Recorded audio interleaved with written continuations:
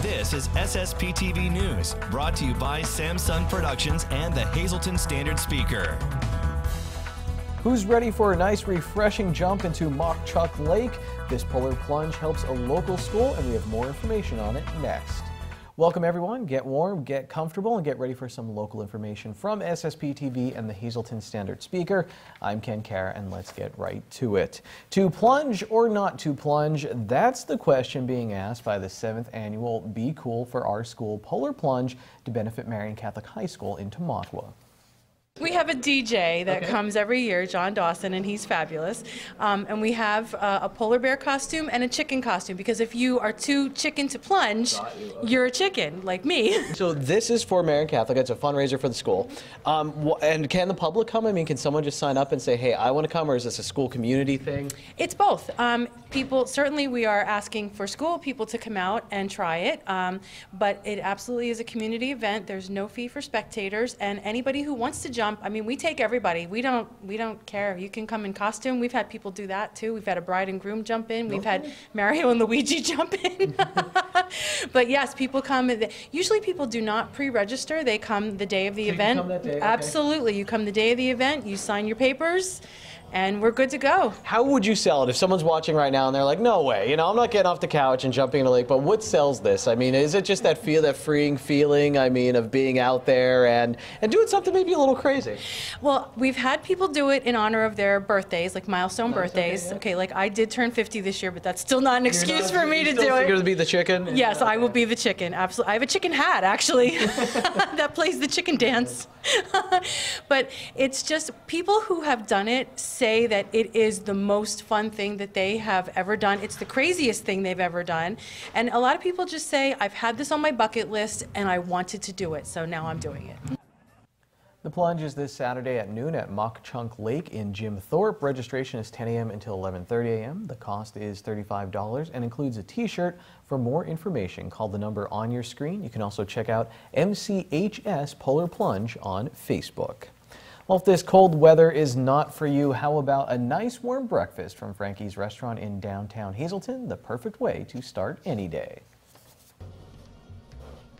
Back inside Frankie's Pizzeria and Restaurant in downtown Hazleton with Lauren Sacco, one of the owners. Lauren, a few Saturdays ago, I'm sitting around with my wife. I have a thing of yogurt and a sad cup of coffee, and I looked at my wife and I said, do you remember the holy cannoli French toast, or the cannoli French toast we had at Frankie's? And she's like, why don't we go there more for breakfast? And I said, exactly. You have some delicious menu items and breakfast every day. We do. We serve breakfast every day. It's about year 3 that we're doing breakfast, 2.5, almost 3 years. And sometimes we're a forgotten little gem when it comes for breakfast. Weekends are big on breakfast, but we do breakfast 7 days a week. You could get a Greek omelet, a farmer's omelet, holy cannoli pancakes. You could build your own breakfast jambut, which is very similar to the jambut that we've done in the previous segments with you. The only difference now is we add scrambled egg to it, so it gives it a twist for breakfast. We offer breakfast delivery beginning every day at 9 o'clock. So you can get yourself bacon, eggs, coffee, toast, and we will deliver to you. That's amazing. I also want to talk about, there was a Wassail Fest in downtown Hazleton, and you stopped at all these different places and you got a little alcoholic beverage. I came in here, and you're saying, what does this have to do with breakfast? I came in here and I was like, I needed a little break, and your mom had coffee. We do. We have a flavored coffee line. And now here. I think, like, in the morning I could stop in here. You guys have a pretty good coffee here. Yes, our coffee, we're very particular with our coffee. I actually myself am not a coffee drinker, so we rely more on my mother and my sister and their taste for the coffee. But we use a very good roasted bean. It's freshly ground in the back before we make the cup. And we do different flavors all the time. Like coming up for summer, we're featuring coconut cream. Right around Easter, we had holiday eggnog. So we just do different flavors to kind of give it a little bit of a twist on your breakfast ritual. And the nice thing is you do have those different menu items. If you are kind of sick of having the country omelet all the time, try the jambut or mix and match this. I mean, there was meatball in my jambut, which was amazing. So, and what time do you serve breakfast until? We serve it all every day until 3 o'clock. 3 o'clock, so that's a nice frame of time too. So stop down Frankie's Pizzeria and Restaurant in downtown Hazleton. Time now for weather on SSPTV News. Things are going to heat up a bit toward the end of the week. Here's our forecast from the National Weather Service. Tonight is cold, partly cloudy, low of 12 degrees in our area. And then on Wednesday, sunny skies, highs in the mid-30s. Wednesday night will be mostly clear with a low of 18 degrees. Partly sunny for Thursday with a high of 40. Thursday night, mostly cloudy, low of 21. Mostly cloudy again on Friday with a high of 40. At night, a 50% chance of snow. We will have a low of 29 degrees. 70% chance of snow on Saturday, cloudy with a high of 35. 60% chance of snow on Saturday night. We'll have a low of 29 degrees. A big win for the Marion girls basketball team on Monday. Let's get to the SSPTV Standard Speaker scoreboard. The Phillies knocked off the Schuylkill League Division II leaders Myersville 51-35. Emily Schad, who came back from a knee injury not too long ago, led all scorers with 19 points. Marion is 6-2 in the Schuylkill League behind 8-0 Monoy area, who beat Tri-Valley. Jordan Carmonic had 15 points in that one. She now has over 1,000 points in her career. Up in Division I of the Schuylkill League, North Schuylkill improved to 7-1 and Tamaqua to 6-2. Both of them are behind on beaten Jim Thorpe. The Lady Spartans beat Lehighton with Cameron Mangel scoring 24 points. Emma Kaczynski and Emily Titus had 17 and 16 points in the Lady Raiders win over Pottsville. Shenandoah Valley beat Schuylkill Haven with Victoria Donovan scoring 24 points and Abby Conroy adding 10. In the Wyoming Valley Conference, Hazelton area beat Crestwood, Marissa Trivalpiece and Olivia Wolk both had 15 points for the Lady Cougars. Also in the Wyoming Valley Conference, MMI lost to Wyoming area. Kim Mentler led all scorers with 17 points for MMI.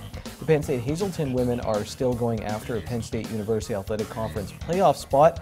They beat Penn State Schuylkill. Scarlett Vargas had 12 points and 12 rebounds, while Keturah McCorkle had 10 points and 16 rebounds for the local Lady Lions. The MMI boys lost a non-league game to Roberto Clemente Charter in overtime. MMI's Drew Sheeler had a game-high 25 points.